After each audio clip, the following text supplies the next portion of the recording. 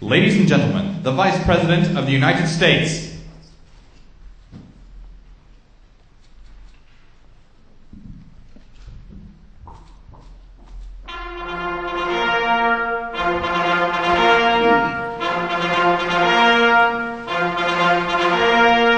Ladies and gentlemen, the President of the United States.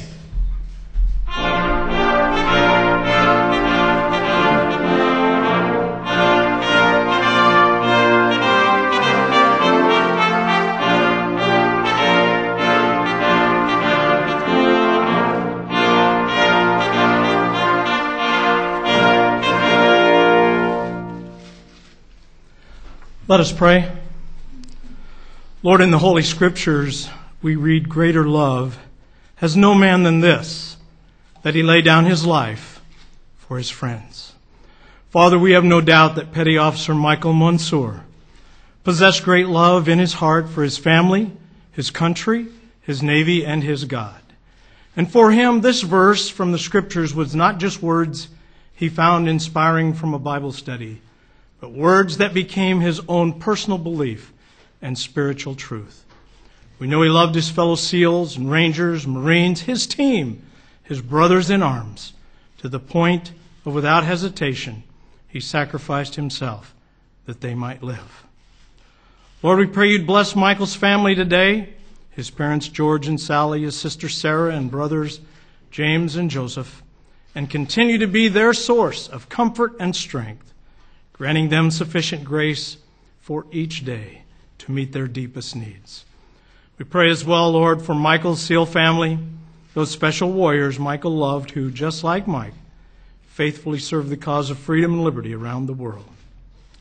What we say and do here now, O Lord, may it bring honor to you and to the memory of Petty Officer Michael Anthony Monsoor. In your holy name we pray.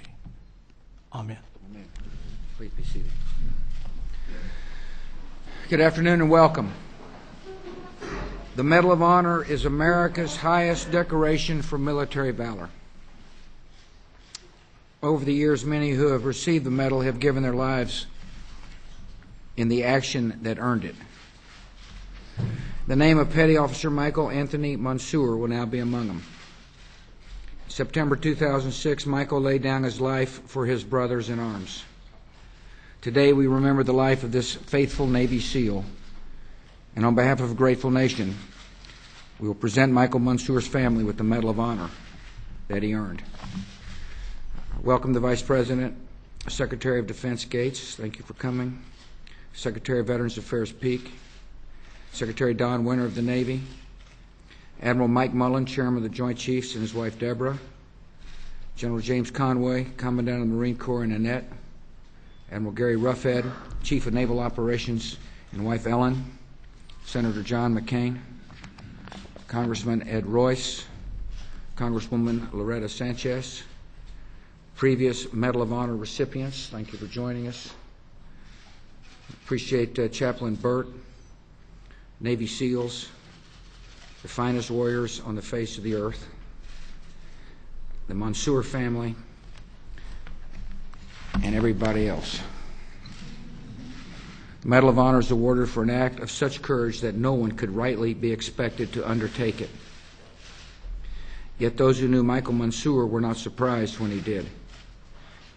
The son of Orange County, California, grew up in a family where helping others was a way of life. Mike's father was a Marine, his mother a social worker. Together they raised their 4 children to understand the meaning of service and sacrifice. From a very early age, Mike showed the strength of his own convictions. Apparently going to kindergarten wasn't one of them.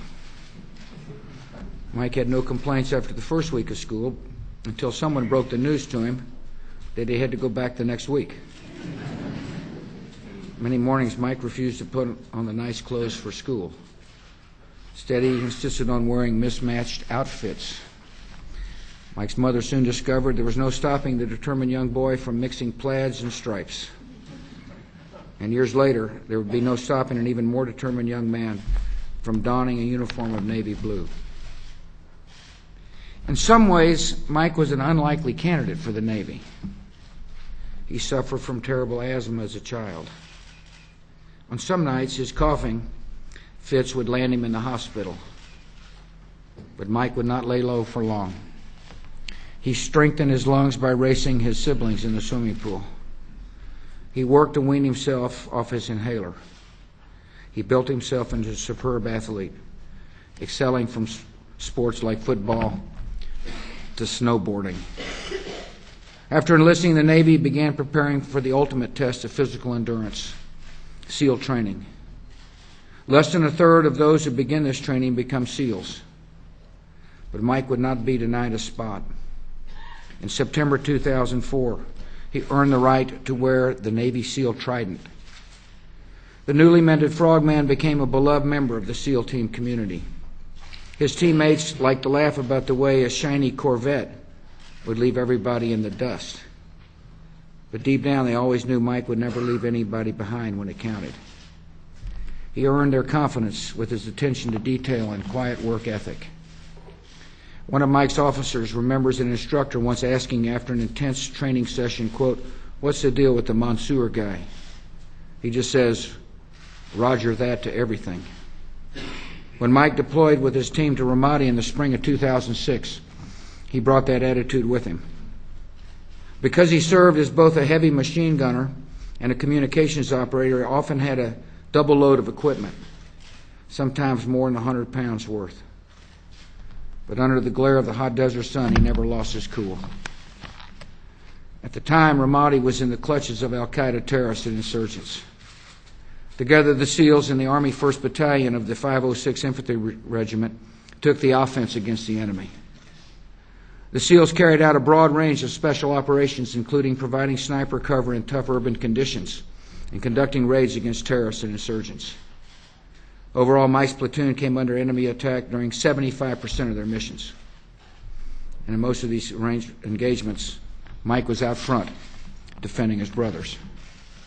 In May 2006, Mike and another SEAL ran into the line of fire to save a wounded teammate.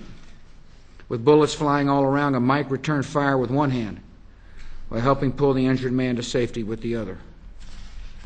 In a dream about the incident months later, the wounded SEAL envisioned Mike coming to the rescue with wings on his shoulders. On St. Michael's Day, September 29, 2006, Michael Monsoor would make the ultimate sacrifice. Mike and two teammates had taken position on the outcropping of a rooftop when an insurgent grenade bounced off Mike's chest and landed on the roof. Mike had a clear chance to escape, but he realized that the other two SEALs did not. In that terrible moment, he had two options: to save himself or to save his friends. For Mike, there was no choice at all. He threw himself onto the grenade and absorbed the blast with his body. One of the survivors puts it this way: Mikey looked death in the face that day and said, "You cannot take my brothers. I will go in their stead."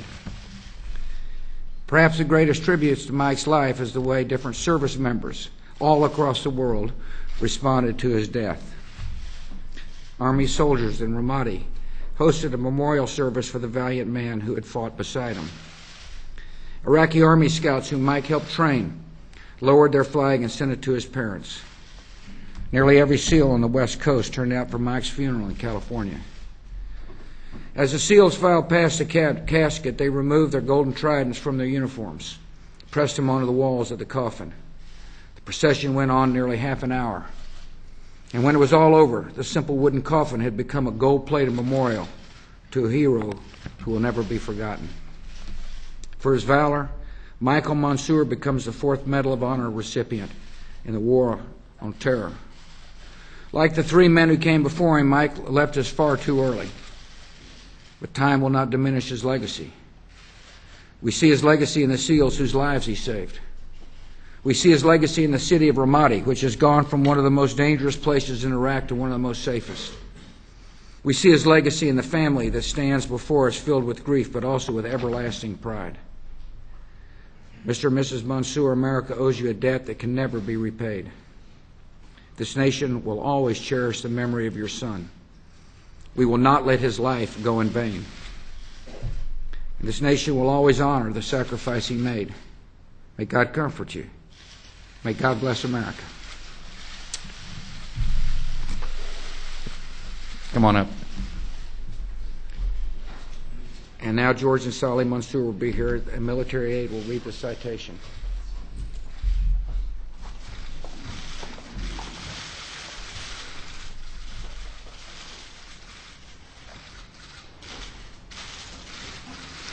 The President of the United States, in the name of the Congress, takes pride in presenting the Medal of Honor posthumously to Master at Arms, Second Class, Sea, Air, and Land, Michael A. Monsoor, United States Navy, for conspicuous gallantry and intrepidity at the risk of his life, above and beyond the call of duty, while serving as automatic weapons gunner for Naval Special Warfare Task Group Arabian Peninsula, in support of Operation Iraqi Freedom on 29 September 2006. As a member of a combined SEAL and Iraqi Army sniper overwatch element, tasked with providing early warning and standoff protection from a rooftop in an insurgent-held sector of Ramadi, Iraq, Petty Officer Monsoor distinguished himself by his exceptional bravery in the face of grave danger. In the early morning, insurgents prepared to execute a coordinated attack by reconnoitering the area around the element's position. Element snipers thwarted the enemy's initial attempt by eliminating 2 insurgents. The enemy continued to assault the element, engaging them with a rocket-propelled grenade and small arms fire. As enemy activity increased, Petty Officer Monsoor took position with his machine gun between 2 teammates on an outcropping of the roof. While the SEALs vigilantly watched for enemy activity, an insurgent threw a hand grenade from an unseen location, which bounced off Petty Officer Monsoor's chest and landed in front of him. Although only he could have escaped the blast, Petty Officer Monsoor chose instead to protect his teammates. Instantly, and without regard for his own safety, he threw himself onto the grenade to absorb the force of the explosion with his body, saving the lives of his 2 teammates. By his undaunted courage, fighting spirit, and unwavering devotion to duty in the face of certain death, Petty Officer Monsoor gallantly gave his life for his country, thereby reflecting great credit upon himself and upholding the highest traditions of the United States Naval Service.